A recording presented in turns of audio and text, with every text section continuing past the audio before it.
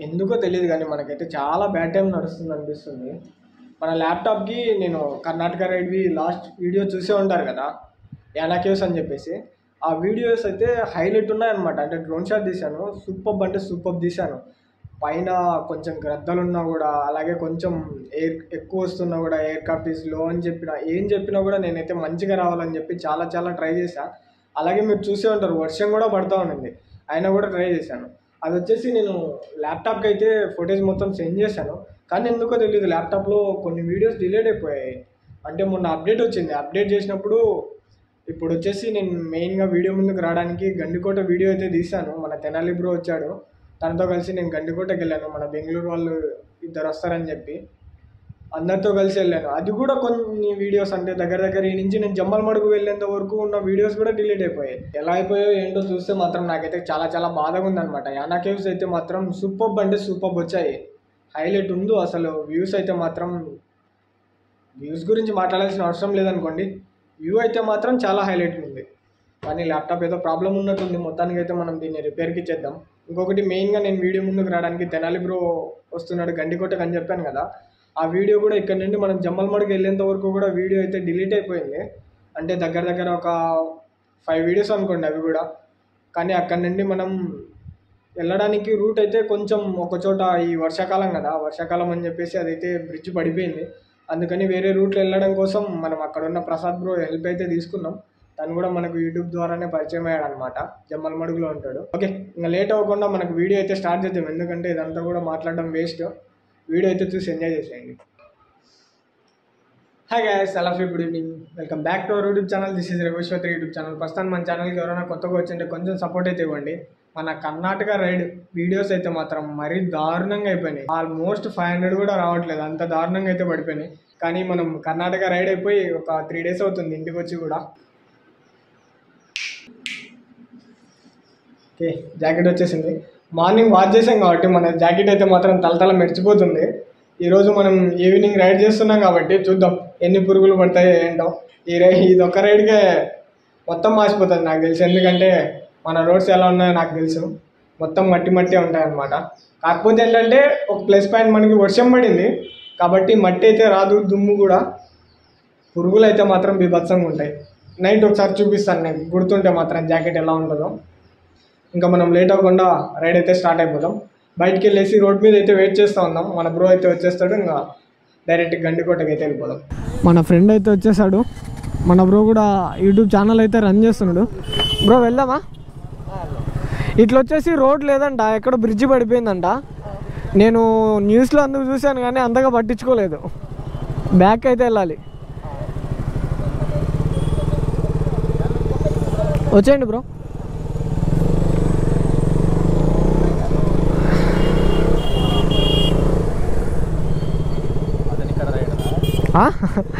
అతను ఇక్కడ rider, Jammalamadugu rider Prasad ఇస్మార్టీ అని చెప్పేసి. మన వాళ్ళు ఎవరైనా ఉంటే మాత్రం తెలిసింటే కామెంట్ చేయండి, తెలియకుంటే మాత్రం మన బ్రోకి అయితే కొంచెం సపోర్ట్ అయితే ఇవ్వండి. ఇక్కడ లోకల్లో తిరుగుతా లోకల్ వీడియోస్ అయితే పెడతా ఉంటాడు. లోకల్లో మనకు ఒక మెయింటెనెన్స్ న్యూస్ అయితే మెయింటైన్ చేస్తూ ఉంటాడు. ఓకే, మనమైతే జమ్మలమడుగు ఎంటర్ అయిన తర్వాత సర్కిల్కి వచ్చేసి లెఫ్ట్కి వెళ్తాము గండికోటకి వెళ్ళాలంటే. కానీ లెఫ్ట్కి వెళ్ళకుండా స్లైడ్ రైట్ డైవర్షన్ అయితే తీసుకున్నాం. గూగుల్ వచ్చేసి ఇందాక నుంచి డైవర్షన్ తీసుకున్నప్పటి నుండి మొత్తుకుంటుంది అసలు, యూటర్న్ తీసుకోండి అని చెప్పి. దానికి తెలియదు అక్కడ బ్రిడ్జ్ పడిపోయిందని, ఊరికి అరుస్తూనే ఉంది. ఎంత కాదన్నా మనం వెళ్ళేలోపు 6:30కి అంతా వెళ్దామని చెప్పాను. ఆ జమ్మలమడుగు మొత్తం రౌండ్ వేసుకొని వచ్చేసరికి 6:30 అయితే టైం అయిపోయింది. రోడ్ అయితే మాత్రం చాలా నీట్గానే ఉంది, కానీ అక్కడక్కడ గుంటలు అయితే మాత్రం భారీ ఉన్నాయి. ఆ గుంటల్లో పడితే బైక్ మాత్రం డ్యామేజ్ అయిపోతుంది, కనిపిస్తలేదు సరిగ్గా. స్పీడ్ బ్రేకర్ చాలా పెద్దగా ఉన్నాయి. జమ్మలమడుగు మొత్తం కూడా ఒక రౌండ్ వేసి వచ్చాము. రౌండ్ వేసి వచ్చి జమ్మలమడుగు అవుట్స్కట్స్కి వచ్చిన తర్వాత లైట్గా మళ్ళీ స్లైడ్ లెఫ్ట్కి డైవర్షన్ అయితే తీసుకొని వెళ్తున్నాం. వర్షం అయితే చిన్నగా అప్పుడొకటి పడుతూ ఉంది. మన బ్రో వచ్చేసి మన తెలాని బ్రో ఒంగోలు నుంచి ఫుల్ నాన్ స్టాప్ బద్వేలు వరకు వర్షమే అంట. ఇంకా నా వల్ల కాదు బ్రో, నేను తడవలేను బ్రో అంటున్నాడు. కానీ చినుకులు అయితే చిన్న చిన్నగా పడుతూనే ఉన్నాయి. లెట్స్, ఇంకా మనకైతే వర్షం స్టార్ట్ అయిపోయింది, పెద్దగా పడుతుందో.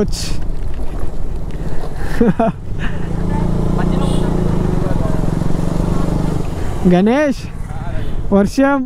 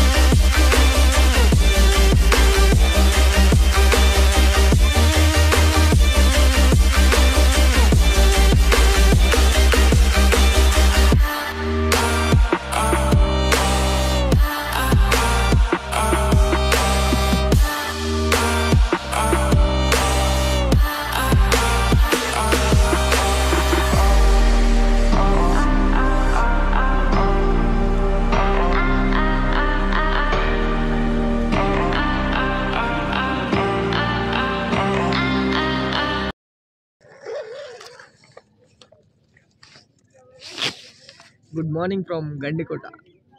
ఓకే, నైట్ ఇక్కడికి వచ్చేసరికి ఎగ్జాక్ట్గా మనకు టైం వచ్చేసి 7:30 అలా అయింది. టెంట్ తీసుకున్నాం. మా బ్రో వాళ్ళు ఇద్దరు వచ్చారు, హరి అలాగే బాలు లోపల ఉన్నాడు. మొత్తం 4 అయితే ఉన్నాం. మన బెంగళూరు అన్న వాళ్ళు వచ్చేసి పైన టాప్లో తీసుకున్నారు వాళ్ళు. అక్కడ కనిపిస్తుంది కదా అది. మామూలుగా వచ్చేసి ఒక టెంట్ అక్కడే వేపించినాం 2 కూడా. కానీ నైట్ వర్షంకి గాలికి కింద పడిపోయింది అనమాట. అందుకని మనం ఇక్కడైతే తీసుకున్నాం. నాన్ స్టాప్ వర్షం అనమాట. 10 వరకు పడి ఉంటుంది కదా బ్రో. 10 వరకు నాన్ స్టాప్గా వర్షం పడుతూనే ఉంది. 10 తర్వాత కూడా పడుతుంది, కానీ కొంచెం చిన్న చిన్నగా అయితే పడుతూ ఉంది. ఎగ్జాక్ట్గా ఇప్పుడు టైం వచ్చేసి 6:30 ఏమో అవుతుంది. 6:37. ఒక హాఫ్ అన్ అవర్ నుంచి అట్లా జస్ట్ వ్యూ ఎంజాయ్ చేస్తూ ఇలాగే కూర్చొని ఉన్నాం. డ్రోన్ షాట్ అయితే హైలైట్ వచ్చాయి అనుకుంటున్నా. మనకు వచ్చేసి బెంగళూరు వాళ్ళన్నతో పరిచయం లేదు, అలాగే మనతో కట్టిఫ్ అయితే అయిపోయారు వాళ్ళు. అన్న వచ్చేసి సాయికృష్ణ, తెనాలి అని చెప్పాను కదా, అన్న అనమాట. ఈ అన్న మనకు పరిచయం. ఈ అన్నతో మనకు బెంగళూరు వాళ్ళు పరిచయం. కానీ వాళ్ళకున్న కొంచెం టెక్, వాళ్ళకు కొంచెం మాటలు మనకు వాళ్ళకి సరిపోలేదన్నమాట. వాళ్ళు ప్రతి ఒక్కటి ప్రాక్టికల్గా మాట్లాడుతున్నారు. అక్కడ వచ్చేసి వాష్రూమ్స్ ఉన్నాయి. అక్కడికి వెళ్ళేసి కొంచెం ఫ్రెష్ అయిపోయి ఎక్స్ప్లోరింగ్ అయితే వెళ్ళిపోదాం. ఇప్పుడు మనం చూస్తున్నది వచ్చేసి జైల్, బందీఖానా ఉన్నాయి కదా. ఇక్కడి నుంచి దారి ఉంటుంది, పైనుంచి కూడా దారి ఉంటుంది. నేనైతే లోపలికి వెళ్ళాలనుకోవట్లేదు, ఇక్కడికే స్మెల్ సూపర్ వస్తుంది. కానీ ఏమంత వ్యూ అయితే ఏముండదు. కాకపోతే అప్పట్లో జైల్ కన్స్ట్రక్షన్ ఏ విధంగా ఉంది అని మాత్రమే చూడడానికి పనికొస్తుంది అన్నమాట. జమ్మా మసీద్, ధాన్యాగారం, రంగనాయకుల స్వామి దేవాలయం, పెన్నాలోయ అన్నీ కూడా స్ట్రైట్ ఇలా ఉన్నాయి. ఇది వచ్చేసి జమ్మా మసీద్, జమ్మా కాదు. ఆ తర్వాత పక్కన ఉన్నది ధాన్యాగారం. కొంచెం ముందుకు వెళ్తే మనకు పెన్నాలోయ అయితే కనిపిస్తుంది. మన వాళ్ళందరూ ముందర వెళ్తూ ఉన్నారు, నేను బ్యాక్ వెళ్తూ ఉన్నా. ఓకే, చాలా వరకు కొన్ని అయితే గేట్లు ఎందుకో క్లోజ్లో పెట్టున్నారు, కానీ చాలా డెవలప్ అయిపోయింది. ఇంతకుముందు అయితే ఇది లేదనమాట. ఓన్లీ కింద మెటల్ రోడ్ లాగా చిన్నగా చిప్స్ చేస్తున్నారు. ముందుకు వెళ్తూ ఉన్నాము. ఇది వచ్చేసి కొలను. అక్కడ బోర్డు మీద కనిపిస్తుంది పెద్ద కోనేరు అంట. ఓకే, వాటర్ అయితే మంచిగానే ఉంటాయి. దీంట్లో మూవీ కూడా చాలా మూవీస్ అయితే తీశారు. గండికోటలో ఆల్మోస్ట్ చాలా మూవీస్ తీశారు. చాలా మూవీస్లో ఉన్నాయి. సాహసం మూవీలో ఉంది, అలాగే ఇంకా మర్యాద రామన్న చాలా తీశారు అనుకోండి. ఎగ్జాక్ట్గా నాకైతే గుర్తులేవు. ఇది అన్నమాట జమ్మా మసీద్. చాలా వరకు అన్ని క్లోజ్లో ఉన్నాయని చెప్పేసి చూడండి ఒకసారి, క్లోజ్లో అయితే ఉంది, ఎందుకో మరి లాక్ వేసి ఉన్నారు. ఇంకా మనం పక్కకి వెళ్దాం ధాన్యాగారం దగ్గరికి. ఇక్కడ ధాన్యాగారం కూడా క్లోజ్లో అయితే ఉంది, ఎందుకో మరి ప్రతిదీ కూడా క్లోజ్లో పెట్టారు. బయట బోర్డులో అయితే 8 నుంచి ఈవినింగ్ 5 వరకు సంథింగ్ టైమింగ్ అయితే ఉంది. నేను దాన్ని అంతగా పట్టించుకోలేదు, అంటే ఇంతకుముందు చాలా నైట్ కూడా వచ్చాము, అంటే 8కి 6:30 7:30 8కి ఆ టైంలో కూడా వచ్చాము. ఆ టైంలో వచ్చినప్పుడు కూడా ఓపెన్లో అయితే ఉంది, ఒక 1.5 year బ్యాక్ అనుకోండి. ఇప్పుడు మళ్ళీ వచ్చాం, మరి ఎందుకో అన్నీ క్లోజ్లో ఉన్నాయి. టెంపుల్ కూడా క్లోజ్లో ఉంది అనుకుంటా, అది టెంపుల్. ఈ టెంపుల్లో కూడా చాలా మూవీస్ తీశారు. టెంపుల్ వచ్చేసి మనకు క్లోజ్లో లేదు, ఓపెన్లో అయితే ఉంది. రంగనాయకుల స్వామి టెంపుల్ ఇది. ఈ టెంపుల్లో కూడా చాలా మూవీస్. హైలైట్ ఏంటంటే దీనికి ఒక పెద్ద చరిత్ర ఉందన్నమాట, అందుకు ప్రతి ఒక్కరు గండికోటను అయితే విజిట్ చేస్తారు. ఆల్మోస్ట్ తెలంగాణ తమిళనాడు వాళ్ళు ఎక్కువ ఉన్నారు ఈరోజు మాత్రం. దీనిపైకి ఎక్కామనుకోండి వ్యూ హైలైట్ కనిపిస్తుంది ఇక్కడంతా కూడా. ఈ నుంచి ఎక్కచ్చు, కానీ ఏవి ఎప్పుడు కింద పడితే కూడా తెలియదు, చాలా జాగ్రత్తగా ఉండాలి. మన వాళ్ళందరూ విశ్రాంతి తీసుకుంటున్నారు.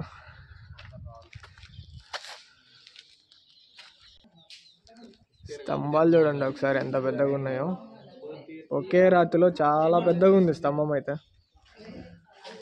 దీనికంటే హైలైట్ వచ్చేసి మనకు లేపాక్షిలో చూడొచ్చు, చాలా పెద్దగా ఉంది.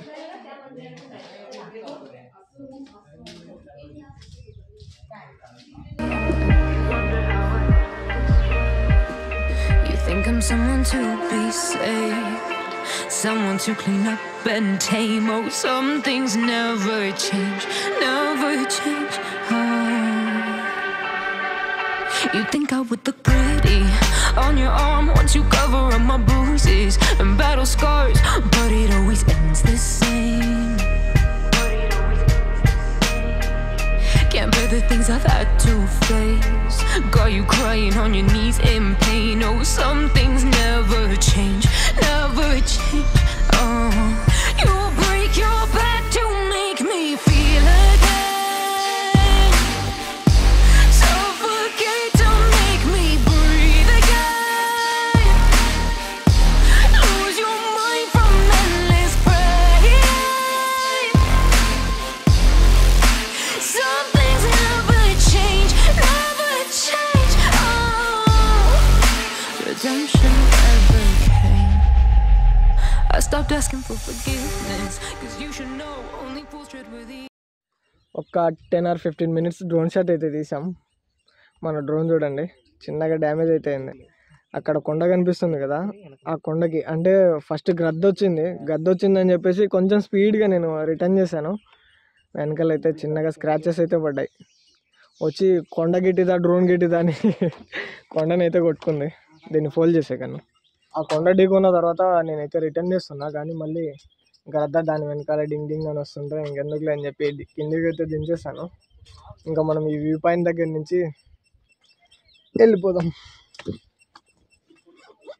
మా వాడికి ఫుల్ ఆకలి అవుతాను కదా, ఫేస్ చూడైతే పెట్టాడు. మర్చిపోయాను, నైట్ వచ్చేసి మేము వేరే రూట్ నుంచి వచ్చాము, డ్యామ్ మీద నుంచి వచ్చాము.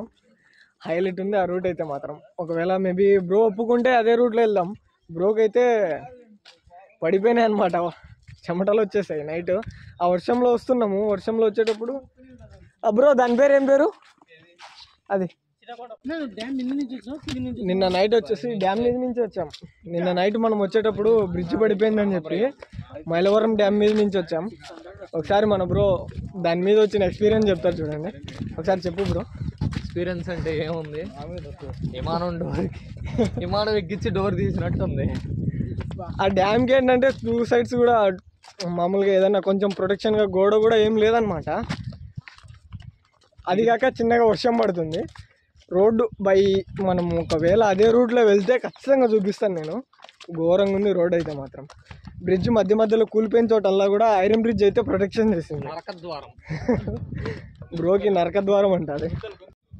ఫైనల్గా గండికోట మొత్తం కూడా చూడడం అయితే అయిపోయింది. ఆల్మోస్ట్ ఆల్ ఒక 50% ఆర్ లేదంటే ఒక 60% అయితే చూసాము. తర్వాత ఇంకా రిటర్న్ అయిపోతున్నాం. మనం వచ్చిన ఎంట్రన్స్ అనమాట ఇదే అనమాట. దీనికి ఈ సైడ్ నుంచి ఒక కార్ వస్తున్నట్లుంది, చూపిస్తా. కార్ వస్తుంది కదా, అలా ఎంట్రన్స్ వచ్చేసి మనకి గోడ కనిపిస్తుంది కదా, ఆ గోడ బ్యాక్ సైడ్ అనమాట. ఇంకా మొత్తం కూడా క్యాంపింగ్ అంతా కూడా అక్కడే. కొంచెం పైకి వెళ్తే కనిపిస్తుంది, చూపిస్తాను. ఇదే లాస్ట్ అనమాట. పైన వచ్చేసి గోడ మనకంటే హైట్ ఉంటుంది కానీ చూడొచ్చు. మన వాళ్ళు బ్యాగ్లు ఇక్కడ పెట్టి ఉన్నారు. గణేష్ జాగ్రత్త. అక్కడ అనమాట మొత్తం క్యాంపింగ్ అంతా కూడా అక్కడే. ఇది అక్కడ కనిపిస్తుంది కదా, అదే అనమాట. అదంతా కూడా క్యాంపింగే. ఈ గోడ బ్యాక్ సైడే మనకు క్యాంపింగ్ అయితే ఉంటుంది. నేను ఒకసారి చూడండి ఎంత పైకి ఎక్కాను. ఎట్లా నుంచి చూపించాలో కూడా అర్థం కావట్లేదు నాకు. కార్ వస్తుంది ఒకటి. ఓకే, మనమైతే ప్రజెంట్ వచ్చేసి ఇంక ఇంటికి అయితే వెళ్ళిపోతున్నాం. ఇక్కడ నుండి మనకు ఎగ్జాక్ట్గా 60 కిలోమీటర్స్ అయితే ఉంది. కాకపోతే ఏంటంటే అక్కడ బ్రిడ్జి పడిపోయింది కాబట్టి, ముద్దనూరు బ్రిడ్జి పడిపోయింది కాబట్టి మొత్తం కొంచెం అట్లా రౌండ్ వేసుకొని వెళ్ళాలి. ఒక 1.5 to 2 hours అయితే టైం పట్టచ్చు. ఫైనల్గా ఈ వీడియో మీకు అందరికీ నచ్చిందని అనుకుంటున్నాను. నచ్చితే ఖచ్చితంగా like and share and subscribe మాత్రం మర్చిపోవద్దు.